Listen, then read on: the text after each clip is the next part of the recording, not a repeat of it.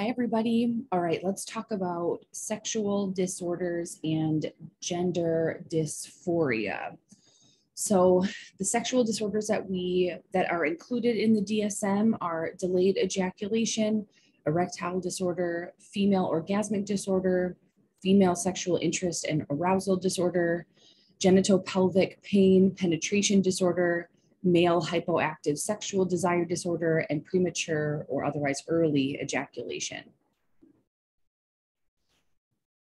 So this is to me, a very important area of the DSM to really keep clinical distress and things like that into consideration.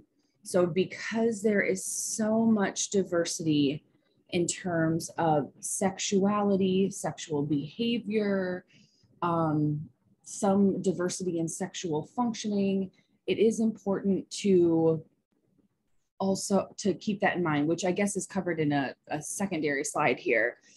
But also, it's important to understand or to consider that sometimes people just really don't know enough about sex, sexuality, sexual behavior, and like what it takes in many cases to kind of achieve. And I don't love that word because I don't think sex should be outcome oriented, but difficult to like get to or do what they would like to do.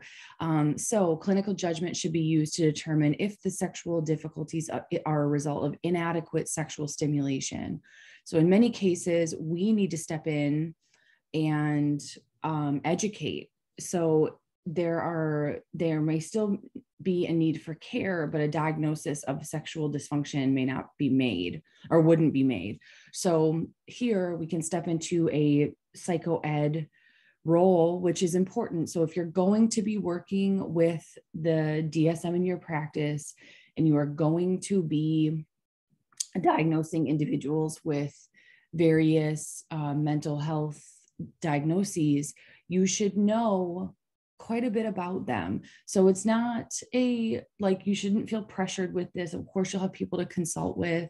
But if you in particular personally don't have a whole lot of knowledge around sex or confidence around sex, not necessarily your personal sexual experience, but if you don't feel comfortable talking about this stuff or educating about this stuff, I really encourage you to unpack some of that and to get educated. So conditions in which a lack of knowledge about effective stimulation prevents the experience of arousal or orgasm, that is not uncommon. So another thing I really wanted to point out, like these bottom two, these second and third bullet points here are really a lot of our bread and butter as couples therapists, is recognizing that sex and sexuality, it's essentially under the umbrella of couples or marital or, relationships. I know that not everybody is in a dyadic relationship. That communication issues and difficulty asserting oneself and sharing one's needs and desires sexually with their partner can absolutely be a reason or a contributing factor to this. And the knee jerk or the first thought of the couple might be, oh, this is a disorder, this is a dysfunction, that we need medicine or medical intervention, when relationship issues and communication could really be a big driving force in this. So within the sexual dysfunctions, there are multiple subtypes and severity. So make sure that when you are doing your historical assessment, that you are asking about like how long has this been happening. So if you're going to specify with lifelong, that is when the sexual problem has been present since their first sexual experience. Acquired is when the sexual disorder develops over a period of relatively normal sexual functioning. Generalized is when sexual difficulties are not limited to certain types of stimulation situations or partners. And then situational refers to difficulties that only occur with certain types of stimulation, situations, or partners. So make sure that you're asking questions about when does this come up. One of the things that I've encountered in my own clinical work is a partner's inability to become aroused or to orgasm with their partner, but they're able to do that on their own with like manual stimulation or the use of pornography or something like that. So to me, that indicates some kind of issue going on with the partners. And then you'll also indicate severity. So you will, each of these, as you saw, diagnoses have very, very similar criterion A. So here at mild would be what the criterion A are. There's mild distress over that. Moderate is moderate distress over the criteria A, and severe is severe or extreme distress over criterion A. So this is a big differentiating factor. So there may be things where, you know, a patient, client, however, you know, whatever setting you're in, could be talking to you about these issues. And if they do not have distress around it, it is not a problem. So that's really important to keep in mind. So here are the 5 factors that are listed in this section of diagnoses to really keep in mind. So again, many of these things could have contextual factors that you need to take into consideration when you are assessing. So what's going on with their partner or partners? Does their partner have any sort of sexual problems? What's their partner's health status? You know, is there any medical reason why something could be going on? Relationship factors, as I said, poor communication, discrepancies in desire for sexual activity. So remember, discrepancies in desire or discrepancies in like kind of functioning with their partner does not constitute grounds for a diagnosis. Individual vulnerability factors. So how do they feel about their body? Do they have any history of sexual or emotional abuse? Might they have any comorbidities like depression or anxiety, where there could be neurological explanations or medication explanations for what's going on? Any sort of stressors? You know, have they recently lost a job? Have they recently lost a person or animal or relationship that's really important to them? Taking into consideration cultural or religious factors. So are there any inhibitions related to prohibitions against sexual activity or pleasure? What are their cultural attitudes towards sexuality? This is a big one. I will say, coming from the Bible Belt, you know, the last institution I was at was in Birmingham, Alabama. Lots and lots of, you know, silence around sexuality, a lot of very strong religious messages around what's appropriate.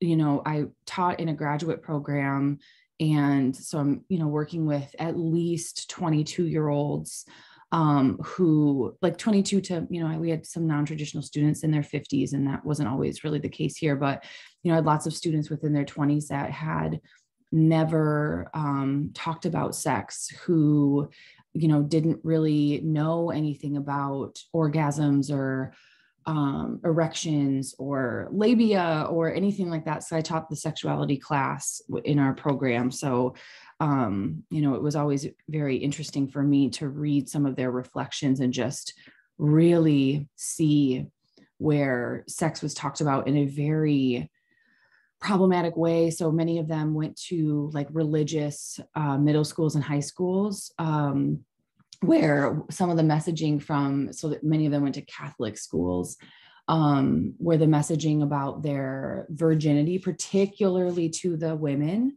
was that like your virginity is, imagine a piece of like untouched aluminum foil. And what they did to teach them about like sex and the sin of sex is they had they took this piece of tinfoil and passed it around to each person in the room and had them like touch it and crumble it a little bit. And they were basically like, so this is your virginity. Once you let one person do that, or once you lose your virginity, like, now we're going to try to flatten this thing back out. So just like very weird messaging around. And like, again, the boys in the middle school did not get this same messaging. So again, very gendered, very patriarchal. So, and these are messages that my students could very readily, access in their mind. So, okay.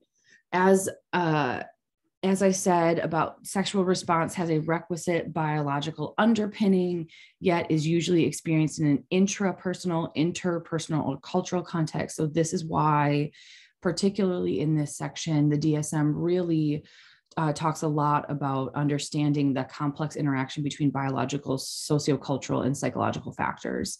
Then, as I mentioned earlier, please make sure that you take into account clinical distress, clinically significant distress.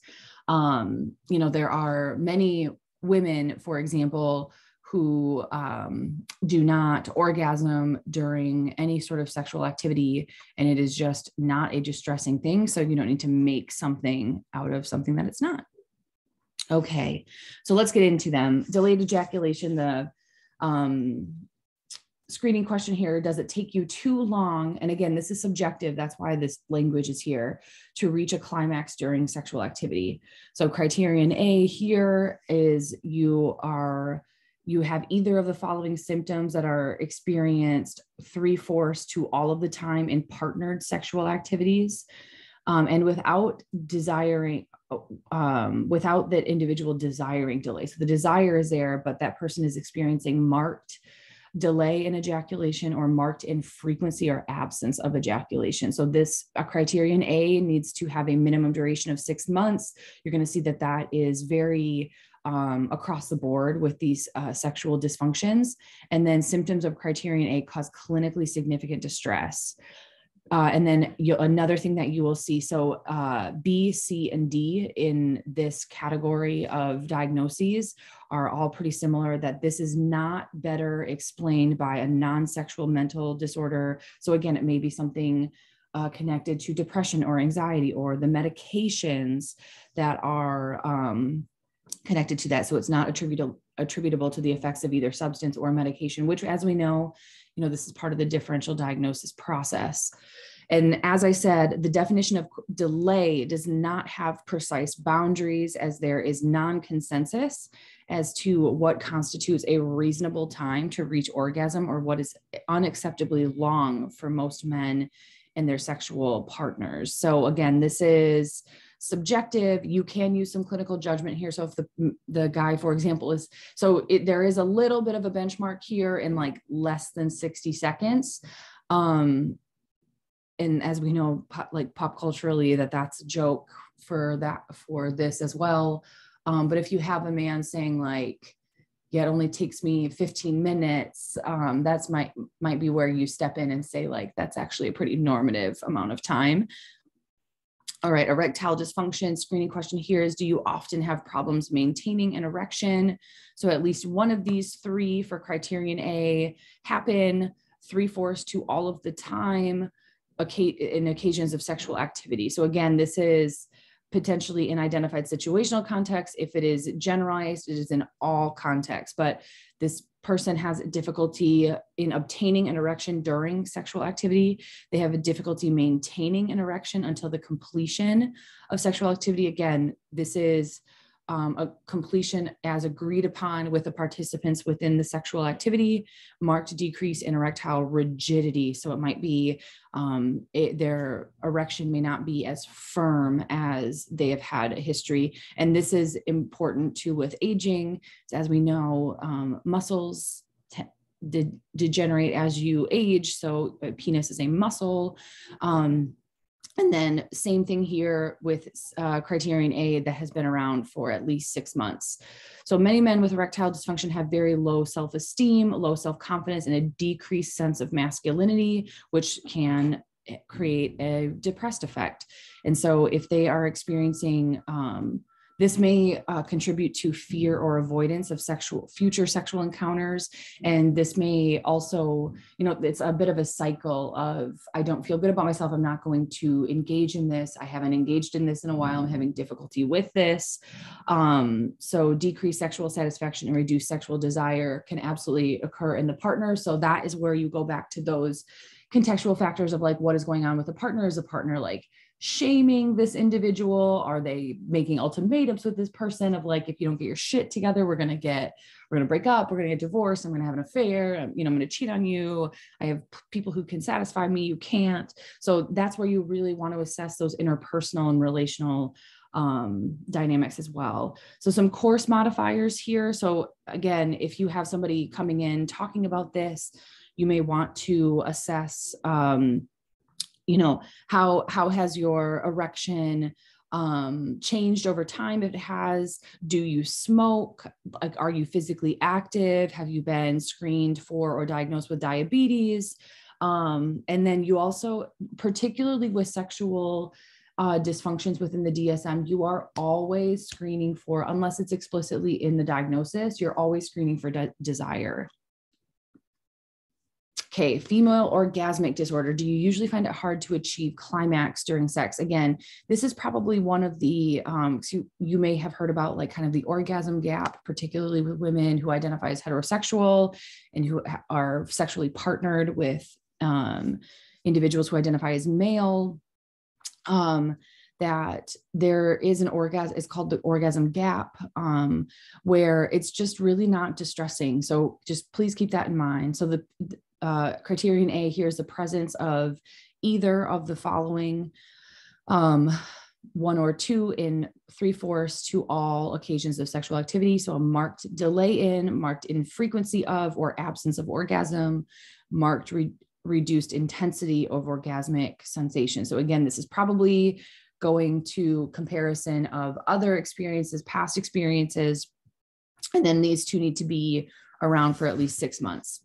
So here I wanted to add this second piece and bold it, because again, you will be surprised if you are not already of the lack of understanding of sexuality, the lack of education around stimulation, kind of regardless of where you come from geographically within the United States. I know that there are many messages internationally around sex as well of abstinence. I grew up in Northern Michigan, quite conservative little area up there, and I was given abstinence only sex education. Basically, they just showed us a lot of pictures of like STIs and were like, if you do this, this is basically what's going to happen to your genitals. Don't do it. They did, I do remember them showing us or talking to the guys that were in middle school and saying that they had learned how to like put on a condom. But again, I just think, so they broke us up by gender. And I just really think that in my experience and in the stories that many of my friends have shared, or students have shared, that they just really do a lot of like fear tactics with girls. So anyway, I don't know what that's about. I mean, I do, it's the patriarchy, but surprise, surprise. So only about 35% of women, and again, these are surveyed women, I don't know if these are how accurate these numbers, but of the women who talked to the surveyors, only about 35% of women can achieve orgasm through penetration.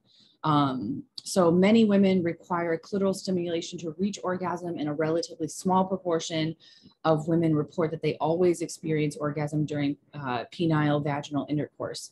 So a woman experiencing orgasm through a woman's experiencing orgasm through clitoral stimulation, but not during intercourse, does not meet criteria for a clinical diagnosis of female orgasmic disorder. It's also important to consider whether orgasmic difficulties are a result of inadequate sexual stimulation. In these cases, there may still be a need for care, but a diagnosis of female orgasmic disorder would not be made. So again, you may need to educate your patient, client, couple about like what is desired, what is the like what is adequate stimulation? So again, people just really don't know. So female interest, sexual interest or arousal disorder question here.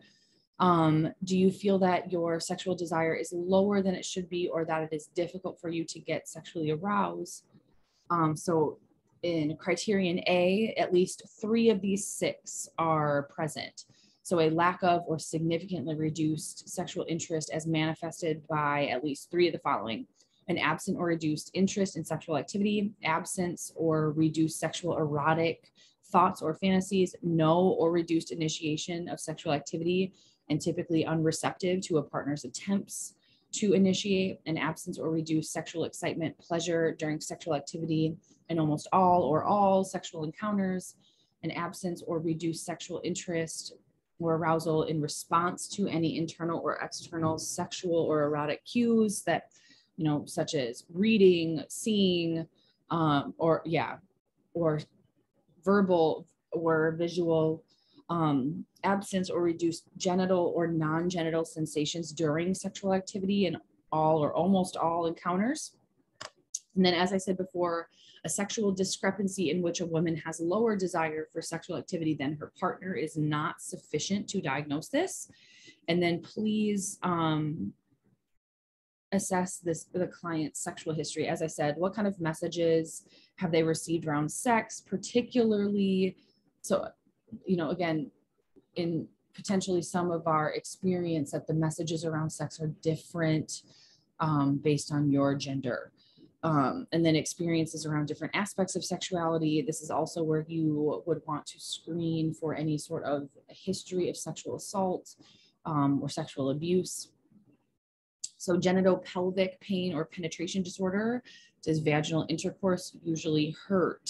So if the person is experiencing at least one of these following criterion A, of vaginal penetration or persistent or recurrent difficulties with vaginal penetration during sex, marked vulvovaginal or pelvic pain during vaginal intercourse or penetration attempts, marked fear or anxiety about vulvovaginal or pelvic pain in anticipation of, during, or as a result of vaginal penetration, and then marked tensing or tightening of the pelvic floor muscles during attempted vaginal penetration. So just so all of you know, one of the treatments for this is, I literally just had it in my head.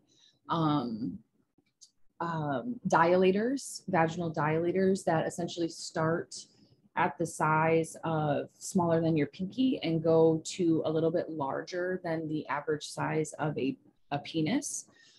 So it's having to do with like some self-soothing, self-regulating relaxation techniques while using the dilators to put in the vaginal canal and then relaxing while it's in there. So there, sometimes we wonder like, what can we do with some of these diagnoses? And this would be one of them. So for example, and then I'll talk about another potential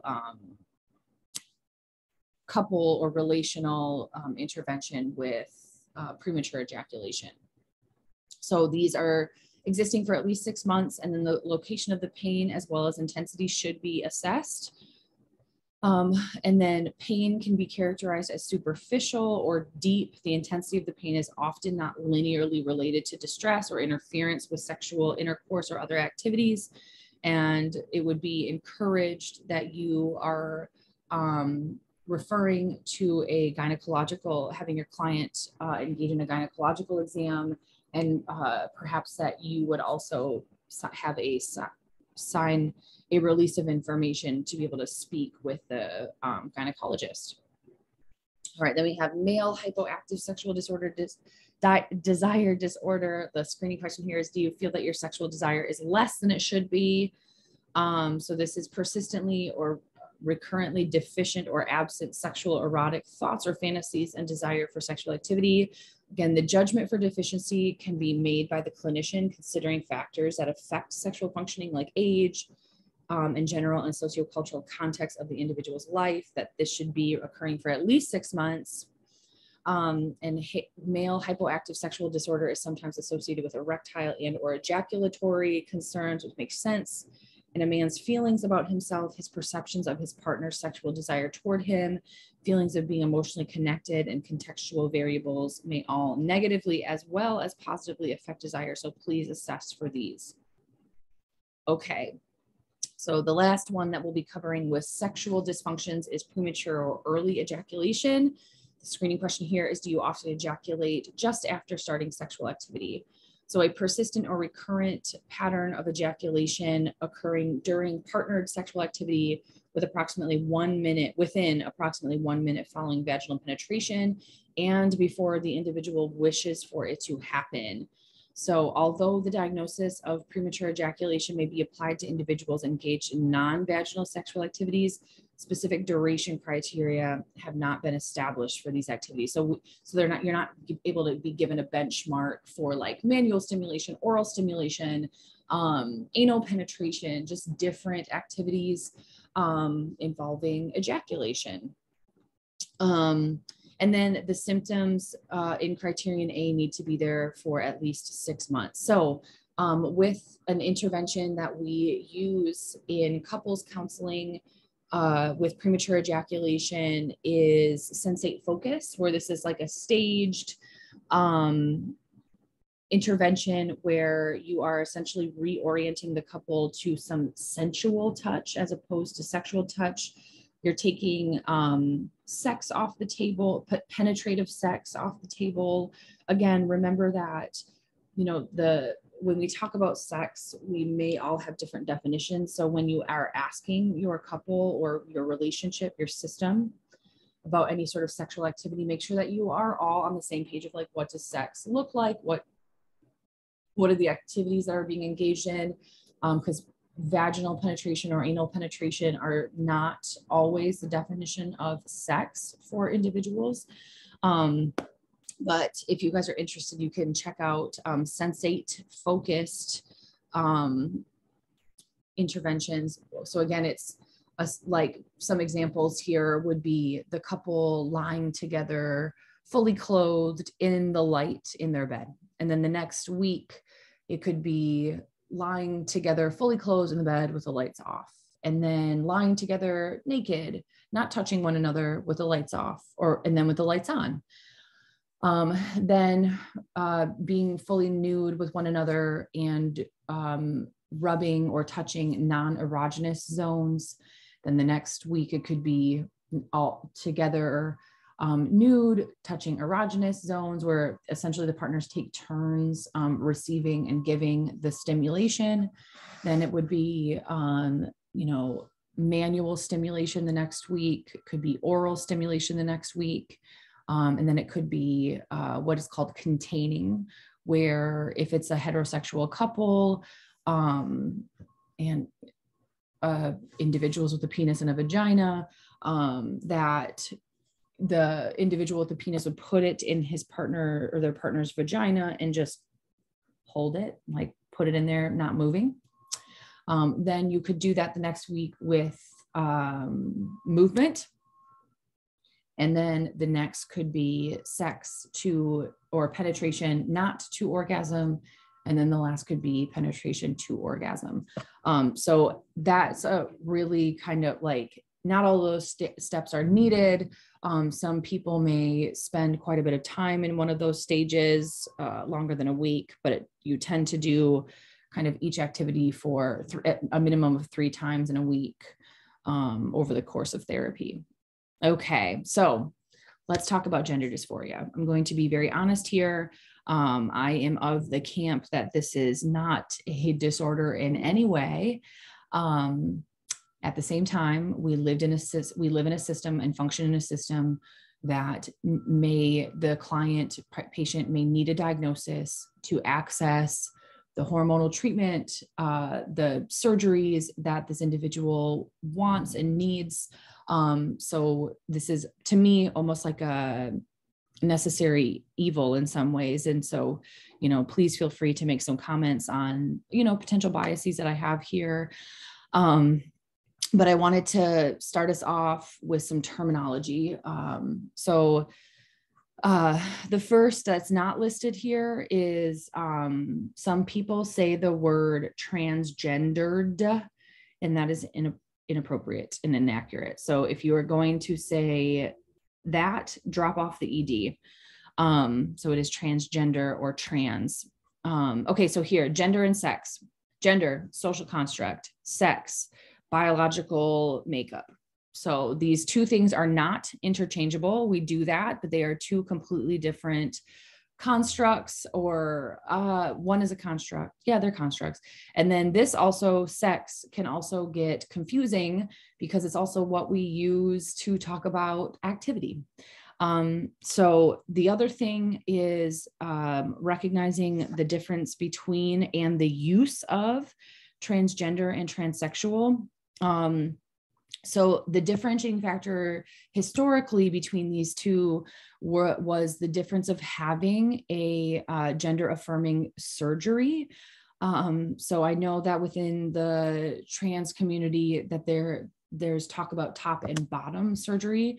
So transsexual is when the individual, so again, historically, was when the individual had undergone both top and bottom surgery. But this is a bit of an obsolete term here, where all individuals either just go by transgender or just trans. Some individuals who have historically identified as transsexuals still want to be identified as transsexual to like essentially let people know and potentially like mitigate questions around genitals, or just let people know what their status is. So just anytime with any of these terms that I'm telling you about, you always want to use whatever terminology your client wants. So largely, again, this is obsolete, but some clients, some people really want to be addressed in this way, so do it. Okay, so sex reassignment surgery has previously been what was the term that was used when an individual had any sort of surgery in like medical procedures. The term now is gender affirming surgery. So I just encourage you to utilize this terminology. So we do this in many of our classes where we share our pronouns. Sometimes people say preferred pronouns, and I really encourage you to drop the preferred because it's just someone's pronouns. Like, it's not what I would like to be called, it's what you need to call me. So now we just use pronouns. We don't say preferred pronouns. So before I get to the nuances of born in the wrong body, because I have a slide on that in the next one, is being more inclusive in our gender language. So when you say opposite gender or opposite sex, like they're in a relationship with or they're attracted to, that is very binary language and leaves no room for anything that's not in the binary. So I'm going to encourage you, again, this will take practice. You're going to mess up. You're going to forget that kind of stuff, but to talk about other genders or sex, they're attracted to other genders, things like that. So I just encourage you to not really use language referring to or alluding to the binary. So as you saw in your readings, one of the screening questions, or the screening question for gender dysphoria, as written by Dr. Francis, is, do you feel like you were born in the wrong body? And what I will say is that there are very differing reactions to this sentiment, to this question. There are individuals within the trans community who really don't appreciate the alluding to the fact that like everything about the current body that they occupy is wrong. And others that really resonate with this question. So I just encourage you to talk to your clients, talk to your patients about the language that they resonate with. So I wanted to share with you a couple of quotes from trans individuals regarding this. So the whole born in the wrong body narrative is usually an oversimplistic way to help cis people, so cisgender individuals, understand trans people. It's more like a thought experiment. There are some trans people who definitely feel that way, that they should have been born in a different body. Cis people tend to be hung up on bodies and the idea that how one's body looks at birth determines one's gender. If someone tells them that trans people feel that they should have been born differently, it's helpful for them to understand how deeply trans people's genders should be respected. However, this narrative is very cis-centric. It tends to hold up cis bodies as the standard, that trans people wish that they were cis. I can't speak for all trans people, but I don't wish I was cis. I also don't wish I was born in a different body. Mainly, I wish I was born surrounded by people who accepted my gender and then said, hey, guess what? Or accepted my gender when I said, hey, guess what? I think I might be a dude. Needing hormones and surgeries doesn't mean that trans people wished they are cis. It means that their bodies, their own body, not a different one, needs to be somewhat different in order for them to feel at ease. People note that trans people also sometimes are partially motivated to have surgeries and or hormones in order to feel safe from violence from cis people. Another person says, as other people have said, calling it transphobic is overstating it, but it misses the mark. Let's say you were born with a cleft palate, or you have a condition that gives you a hormonal imbalance, or your body grows breasts so large that you have serious back problems and need a breast reduction. Maybe you even have all three of these conditions. Would you say that you were born in the wrong body, or would you just say that it needs medical attention for you to be okay? Being transgender is kind of like that. There's getting assigned the wrong gender, which is a thing we can fix without medical intervention. And there are problems with our bodies that we need to address through medical intervention, with hormone therapy or often surgery, but they're still our bodies. We are born in them, and calling them the wrong ones is just a bad way of understanding it. I definitely have some issues with my body. So do most people, but it's still mine and it's inherently me. So nope, it's not the wrong one. So just something to think about when you ask that. So I really relate to this, how cis-centric it is. It makes sense to me how cis-centric that is, of, trying to have somebody who doesn't have that lived experience understand it, but potentially it can be, internalized as very pejorative. So gender dysphoria in children, as they are differentiated within the DSM. So again, don't love this diagnosis, but living in a managed care world and living in a world where insurance needs justification for dishing out money for things that are very helpful for people. Here we go. So a marked incongruence between one's experienced or expressed gender and assigned gender, or at least 6 months of at least 6 months duration, as manifested by at least 6 of these following criteria. So we can, you can read through these.